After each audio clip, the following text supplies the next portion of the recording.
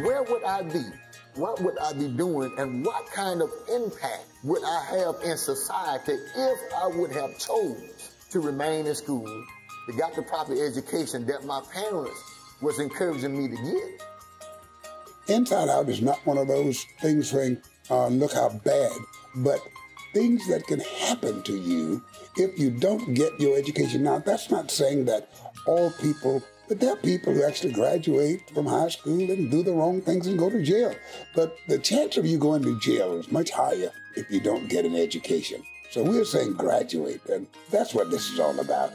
Get your education, be a better citizen, a better American, a better human being. So that's what Inside Out is about. It's showing the choices, and you do have choices. And these people are willing to say, listen, get your education. Don't come here.